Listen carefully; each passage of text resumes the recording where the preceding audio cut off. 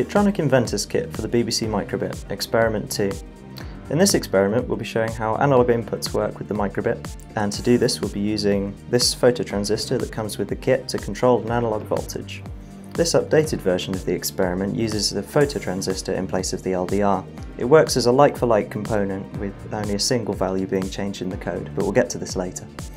At the moment the microbit's displaying a sun because there's a high level of light, so if I cover it up, the light level falls, then the voltage falls, the BBC microbit can detect this, and so it displays a moon instead.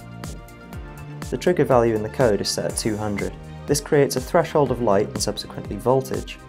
When the voltage crosses this threshold, the image will change. You can play around with that value, make it higher or lower, and then see how it affects the point at which these images will change. So we've got 3 jumper wires to build this circuit. We're taking the microbit's 3V and ground pins, going into the breadboard's live and ground rails, and then we connect the components themselves back into these rails. The phototransistor is connected into the live rail, the 10 kilo ohm resistor is connected into the negative rail, and then both of them and this jumper wire going back to pin 0, all 3 of them are connected into the same strip of the breadboard. This forms a potential divider.